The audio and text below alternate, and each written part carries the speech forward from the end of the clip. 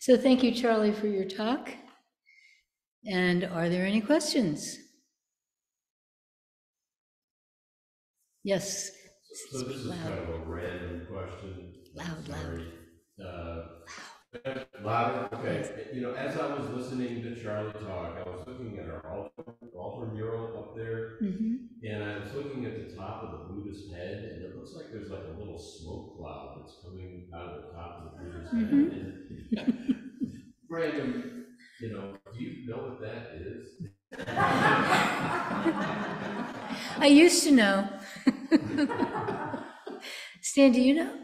I forgot. Yeah. So the Buddha's head is covered with snails who are protecting him from the heat. So those are not, really cool curls. They're snails protecting the heat. And then in the middle, this is the third eye stuff. So in the middle is like this very strong power thing. Yeah. Yeah, and there in the sutras, there's a lot of stuff where so one of the marks of the Buddha is the eyebrows are sort of continuous, and that there's sort of a bump in the middle, and that's another power spot, and that beams of light come out of that. So I know about the beams of light coming out between, the eyebrows, but I don't know about the smoke coming out. Maybe because the world is on fire, right? Yeah, it was very interesting with the online song of this Heart Kilche. The Heart Kilche is a chance. It's a 90-day period. Regular Kilche is like a 90-day retreat.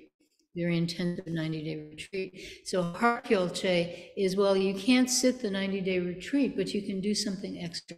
You can focus more on your practice. So, so there was, and there were people from all over the world saying what extra things they were going to do. And some people was, I'm going to sit 5 minutes a day, and some people was going to be, nobody actually said this, but I'm going to do 1,000 bows a day, is like, and no judgment. It's just everybody, makes a commitment of what they're going to do. And, there was a guy who was from Moscow, and, you can't, he's in the middle of this fire. Yeah. And I kept thinking, is he going to be up in the army? Young guy. Like, what's going to happen to him? There was nobody, there was one woman from Turkey, but no one else from anywhere in the Middle East. There was no one from Ukraine, but this world is really on fire. I mean, have you read what's going on in Sudan? It's incredible. It's completely horrible, and nobody even knows about it in this country. BBC is very good for this stuff. But all over this world, fire after fire after fire after fire. And how do we live with this knowledge? And how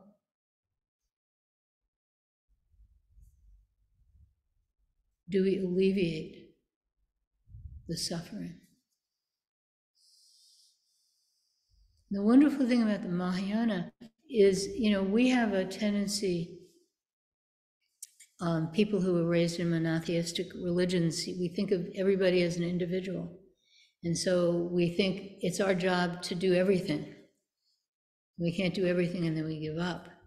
But in Mahayana Buddhism, there's this deep, deep, deep, deep interconnection. So it's like the fingers of the hand. They look like they're separate and they're operating separately, but they're not. So each of us, to stretch the metaphor, is a finger on the cosmic hand. And that means that anything we can do is helping. Like drops of water from the fire hose, each little drop is nothing but together. So almost everybody in this opening, it wasn't really a sermon, it was just like a big circle talk where everybody said what they were doing and the teachers supposedly taught I didn't think it was necessary for us to say anything, but anyway, we did. And I enjoyed you talking about that. Was good. well, thank you. But yeah, so it's like, you know, each little drop together, each little thing that we do, just keep awake, see what you can do, and open your heart to all the suffering, to all the suffering. Don't stand there and think, oh, your suffering isn't as much as their suffering, you know? Don't do that. Everybody who is caught up in all this stuff, how can we open our hearts and how can we hear each other? It's non-trivial, as we say in mathematics, but that's our job. And practice gives us this strong center that allows us to do that, that doesn't get us caught up in our own stories, in our own fabrications, in our own likes and our dislikes and our fears. Practice is the thing that gives us this real strength, not, you know, this kind of strength, but real inner strength, so that we can take what comes and we can give what's appropriate. So I don't know what set me off on that, but there I was. So. Are there any questions? Yes, and speak really loudly so the people online can hear you. I shall. Thank you. In the Heart Sutra, with the English version, there's a lot of like duality. It's like no ignorance, but no absence of ignorance. No this, but not that, right? Yeah. But then it turns around and says, however, I don't know what to say, but the Prajna Paramita is perfect. It's true, not false. You know, and I just, can you say more about that? I'm not super familiar with it. But yeah. The duality and then the sort of like, but this is the way. Okay, so that's a wonderful question. I've never heard anyone ask it quite that way. It's quite a wonderful question. So in the beginning, what you're calling the dualities, that's actually negating the dualities. So it's taking all the things, it's saying, know this, so no suffering, no origination, no stopping, no cognition. That's the four noble truths, right? Life is suffering. Here's the cause, the origination of suffering. There's a way out of the suffering. This is the way. So it's negating. It's negating all things. No eyes, no ears, no nose, no tongue, no body, no mind. Negating. So it's negating all our assumptions. So it's, in some sense, cutting through duality or multiality or whatever you want to call it. It's cutting through that, saying no, no, no, no, no. Okay, it's cutting through that. It's pointing, what begins with emptiness, and it's always pointing to emptiness. And then, yeah, and then suddenly you have this real, oh yeah, this is the best thing ever. This is the, forget the translation, you know, the pure bright mantra, the utmost mantra, you know, say this mantra and, you know, you'll get rich or something. Not quite. But yeah, because that's, you know, human beings always, we always kind of slide back. This is too hard to accept. So you have all this real fantastic, you know, boom, boom, boom, boom. Look at this, look at this, look at this, look at this. And then suddenly you relax into this kind of, you know, yeah, supreme mantra. And I love the way, you know, the way it's chanted is supreme mantra instead of supreme mantra. It's supreme mantra, which is able to relieve all suffering. And it's true, not false. Doesn't everyone want to relieve their suffering? But of course, this is the mantra that relieves all suffering, not just my suffering or your suffering. All suffering is relieved by this mantra. That's very interesting. So, but the thing is, you know, you have to do it 100%. And how many of us do it 100%? Those of us who are really, have been saying the Heart Sutra for years or decades, you know, speaking for myself, I'm sure I'm not the only one, I'm resistant to slide off. Oh, are we done? Oh, imagine that. Yeah. Yeah, I'm always promising myself, this time I will really pay attention to every word. But that's our life. We have to pay attention to every moment, but we never do. And then we have to be kind to ourselves and understand that as well. But yeah, so we kind of, it's like what the Heart Sutra is pointing to is so profound, and people just can't hold that. So then it slips in. And actually, this is a standard trope in sutras. There are many, many sutras which will continuously have a paragraph to the effect of, if you recite this sutra, every day for whatever, if you recite this sutra wholeheartedly, then you will attain nirvana, or you will attain enlightenment, or, you'll become rich, or no one never says that. But yeah, this thing of, all you have to do is just do this one thing. And it's true. All we have to do is do one thing. And then another thing. And then another thing. That's true. So yeah, thank you very much for your question.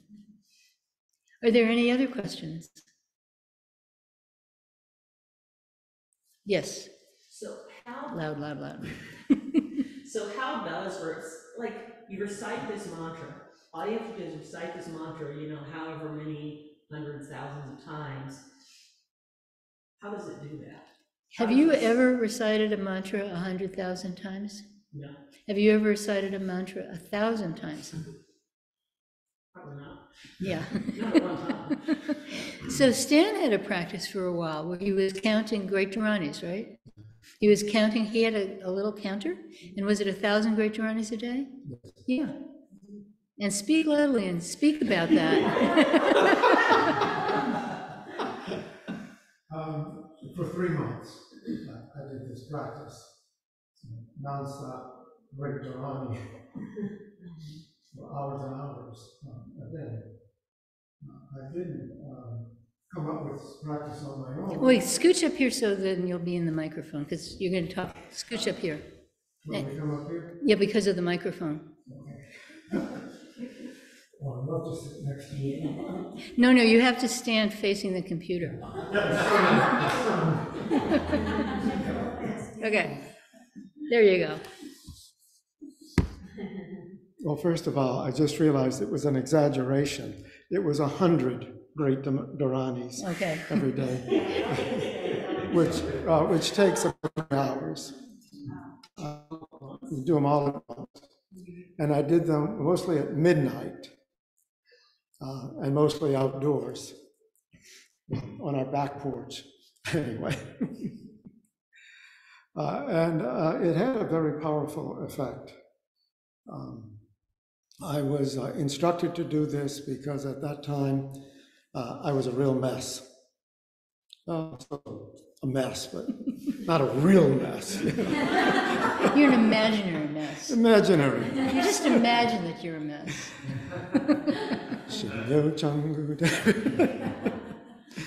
Anyway, it is a very strong practice. And I don't know if all of you are willing to do 100 a day for 100 days, but something like that you might try.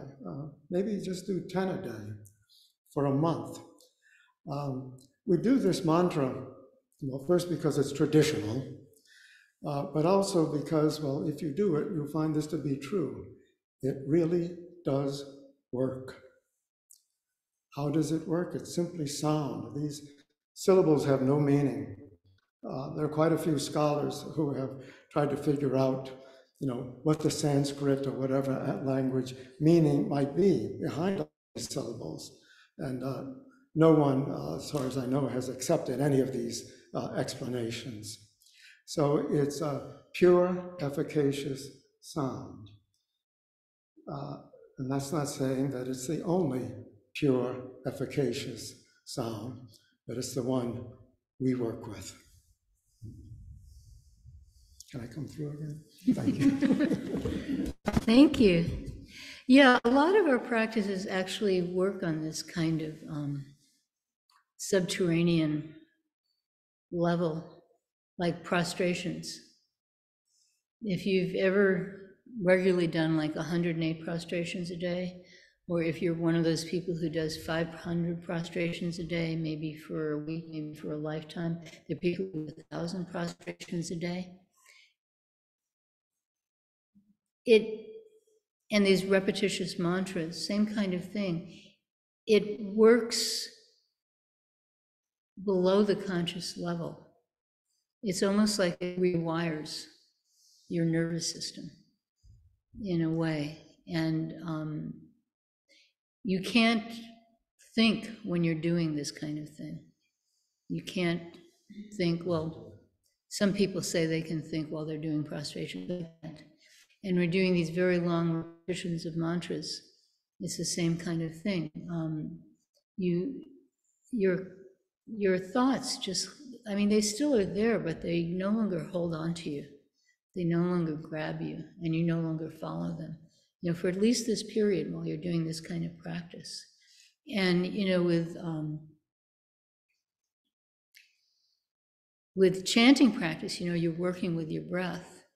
And with prostrations, you know, you're working with your center of your body is moving, and you go down to, you know, that posture of complete submission, and then you come back up again.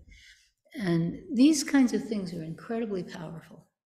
They're really powerful, and a main reason for their power is that they don't operate on a conscious level. They're not something you think about. They're not something you're trying to control. You know, when you're meditating, you know, almost all of us, when we do our meditation, we have some kind of very simplistic practice, like counting our breaths or repeating a mantra, or you know, some very repetitious practice. You know, great question. And our frontal lobes have to be involved to some extent, because you have to remember what it is that you're doing. You have to bring your mind back to it all the time. You have to always bring your mind back to it. So there's a little bit more of a connection to, you know, what I'm calling our frontal lobes, our sort of conscious mind.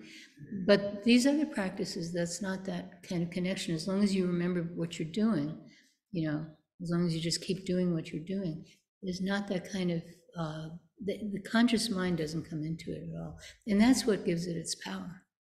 It's really extraordinary. So those of you who want to try something like that, you know, talk to me or Stan, and we'll give you advice. Yes, ma'am. Kelly had a question. Oh, Kelly on the screen. oh, Kelly on the screen. Okay, Kelly. Hi, good to see you. Hi, good to see you. I'm still stuck on the paradox of the I'm sorry, after the Great Dharani, I'm blanking out on the name of the chant that the earlier question was about. The paradox of being, all of the non-dualities, and then the duality of being told that this is the supreme mantra. Are you saying Dharma that there's candy. It's Dharma candy. it's like a motivational element, It's a Dharma human candy. motivational element? Okay. Dharma candy. Okay. Yeah. Okay. So not everything that has been handed down through the ages upholds the principles of the practice in the same ways, in What are some sort of what are the principles of the practice? You've hooked the non-duality, right? Point taken, but Question. There are no principles of the practice, but okay. Principles of the practice, do the practice. Yeah, so there are many, many approaches to the Dharma. There's many different, you know, if you start reading sutras, you'll see they're written in many different ways. There's some that are very fancy, you know, very fancy language, and some that are very stripped down, and some that have stories, and some that reads like philosophical texts. You know, like the Heart Sutra, it reads like, you know, notes from a Buddhist philosophy class, where I'm forgetting the name of the guy says, Buddha, would you talk about this? And Buddha talks about this. Okay, Buddha, would you talk about that? Buddha talks about that, you know. So no, not in the Heart Sutra. So yeah, that's the, yeah, anyway. So yeah, so there's all these different approaches. So, human beings were very complex and were very changeable. So you need all these different entrances. You need all these different ways to touch the Dharma. So there's a place for Dharma candy. And perhaps one thing that I enjoy about your teaching is your sense of humor and your jokes. And perhaps those might be a form of Dharma candy. Not everything that. I don't think of it. I don't think of it that way. I just like to make jokes. You want to hear Zen Master Sung San was hilarious. The last Dharma talk I ever heard him give, he was very, very ill at this point, and I think it was the last time he was in the United States. And he was, because when he got really sick, he went back to Korea where they knew how to take care of him. And there was a ceremony at Providence Zen Center, and there were hundreds of people there, and you had the lines of the teachers and the monks and the nuns and everything, and it was all very formal and everything. And usually what would happen, he would never be on the program towards the end of his life because you didn't know if he was well enough. And so when he was going to say something, he talked to the Master of Ceremonies. The Master of Ceremonies get up and say, and now we have a surprise. So the Master of Ceremonies, and now we have a surprise, because he was going to give this talk. And the whole talk was about a guy picking his nose and flicking the snot on a statue of the Buddha, and it landed right here. And then everybody said, oh, what a precious jewel has appeared on our statue. That was the talk. So he was hilarious. And I see that James has a question. What? I can't read it. Oh, your microphone died. Can you put it in the chat? Type it in the chat. Oh, Charlie was speaking about kindness, and I spoke about viewing ourselves individually in our practice. I find there are times where the thought that, quote, I should have done more, unquote, in regard to my practice. Could I speak about building the habit of showing kindness to ourselves? Oh, what a wonderful question. Yes, we can always do more. And that's a huge trap. That's an enormous trap. In fact, one of the teachers this morning at the Heart Sutra said exactly that. It's a huge trap. It's like those Christian monks who beat themselves with, whatever it is, some kind of wood, little slivers of what? It's called flagellation. Yeah, flagellation, but I'm forgetting what they beat themselves with. Because it's never enough, it's never enough, it's never enough. It is never enough, and it's always perfect. It's always just right, So yeah, don't beat yourself up. Whatever you do, you can always do more, but whatever you do is already enough. But please do more. Does that make sense? Yeah. Yeah, we have to be kind to ourselves, and that's a big part of when we're sitting. That's a big part of our sitting, because so many times when we're sitting, we're just so caught up in the terrible things that we've done. I mean, is there anyone here who doesn't do that? Who doesn't think of something you said or something you did that caused pain to another person, or maybe to yourself? If I hadn't said that, I wouldn't have lost my job, whatever it is. So we just look at the things we've done and beat ourselves up over. Don't do that. Any recognition at any moment, if instead of getting caught by our thinking, we see our thinking, we see what it is, that's already enough. You don't have to beat yourself up about it. Just, oh, I did that. Okay, that wasn't too good. All right, let's move on. And yeah, you don't, we're lay people, and which means we have responsibilities to others, which means that we can't let our practice come between us and our responsibilities. It's a very different kind of thing than being in a monastery.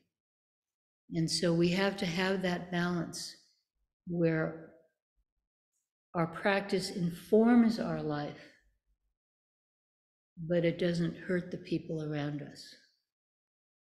So that's a special difficulty of lay practice, and we have to keep that in mind. I'm not sure, James, did that respond to what you were thinking? Because you, okay, good, thank you.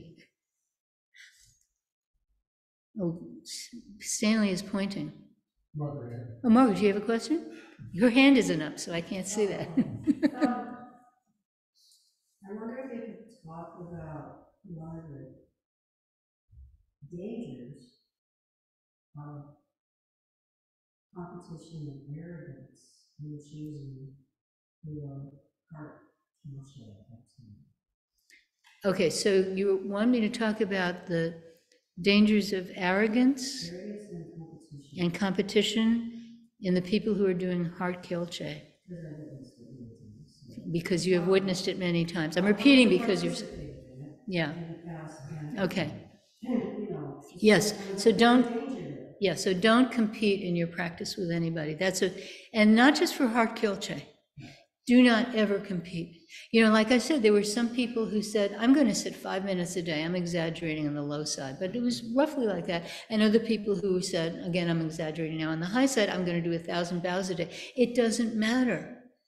People make whatever commitment they can make. They do whatever they can do. You don't know what someone else's life is. You don't know what someone else's situation is, what their physical situation, what their mental situation, what their emotional situation is. You don't know about the people around them. You have no idea. So how can you judge another person's practice? And don't ever judge your own practice. Oh man, I am the best practitioner. I sit so hard. You know? Don't do that. And the minute you do that, you're the worst practitioner, right? I mean, you know, this is all about putting all that stuff down. I was going to use another S word. Just put all that down, you know? So yeah. And, you know, this is one reason why we tell people never, you know, people who are working on kongans, never talk to anyone about your kongans, not even your spouse. And there are several married couples, you know. Never talk to anyone. Oh, I'm working on the 5th gate. Well, I'm on the 7th gate, you know. What is this? You know, there's this wonderful saying in classical Chinese literature that makes its way into Zen, you know, in China and Korea and Japan. If you have a thick lacquer bowl and it breaks, it makes a really big sound. And if you have a thin lacquer bowl and it breaks, it makes a really small sound. So thick lacquer bowl, thin lacquer bowl, doesn't matter. It just doesn't matter. So some people have like fantastic visions, fantastic, you know, awakening experiences. And some people, it's so quiet, they don't even notice. Doesn't matter. It doesn't matter. Our responsibility is just to do our best every moment. And never, never, never compare yourself to somebody else. Never, never, never check yourself and compare yourself to an ideal that you have. Just don't do that. It's very destructive. So that's what I'm going to say about that. Thank you. Yeah. Yes, actually the people who say I'm going to practice another 5 minutes a day, those are the people that I really, I don't know if admire is the right word, but it's like, because this is somebody who's just starting out, you know, they're stepping into this ocean of Dharma, an ocean of vows. They're stepping into it. And that's fantastic. You know, that's just fantastic.